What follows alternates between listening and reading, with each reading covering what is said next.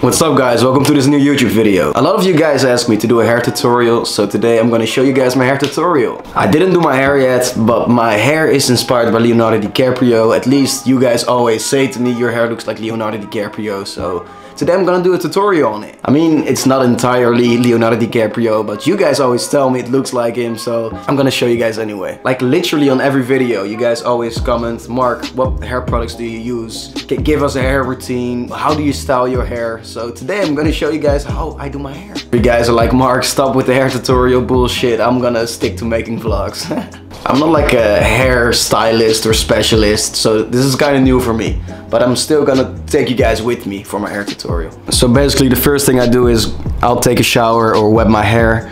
Don't use any shampoo or conditioner because your hair gets like thin and it's harder to style your hair.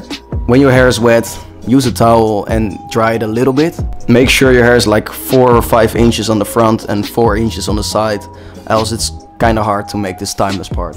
That's why I love it. It's actually very timeless, and that's the reason I love it, because I've been using this hairstyle for like over 4 years. So when your hair is towel dry, I basically use one product. It's a leave-in conditioner by Unite. Yeah, it works for me really good. It makes your hair a lot more thick and it's easier to style, and your hair gets cleaned because it's a leave-in conditioner. When you apply the leave-in conditioner, try to create like this side part or middle part by Leonardo DiCaprio, because he has it. Usually I use a comb, but I'm in Thailand right now and I didn't bring one. I can't brush my hair right now. So it's also possible with your hands, but if you have a comb or a hairbrush, it's way easier to create this middle part or side part by Leonardo DiCaprio. I used to use a blow dryer a lot. I noticed it's not good for my hair, so lately I haven't been using a blow dryer. I just use this product and wait till my hair is dry. If you're in a hurry, you can still use a blow dryer, but I don't recommend it. So basically when your hair is dry, I use one product. I've been using this product for over 5 years actually, and it still works. Nobody really knows it. So if you guys want to use the same products I use, I'm gonna leave all the links down in the description down below. After when your hair is dry, I use this wax. It's called Creative Texture Roughman 4 by Goldwell. So I've been using this for like over 5 years and it works really good. I'm not sponsored. I wish I was sponsored, but yeah, if you guys want to sponsor me please, you know.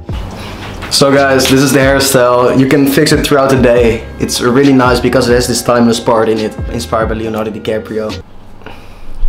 So you can fix this hairstyle. Oh my god, my camera's gonna fall. Ooh. You can fix this hairstyle throughout the day. It's what makes it so convenient, because if there's a lot of wind, you can, it doesn't matter, you can just do this and it's back to normal, you know. But now I'm gonna do a 360 view of my hairstyle. This is the front,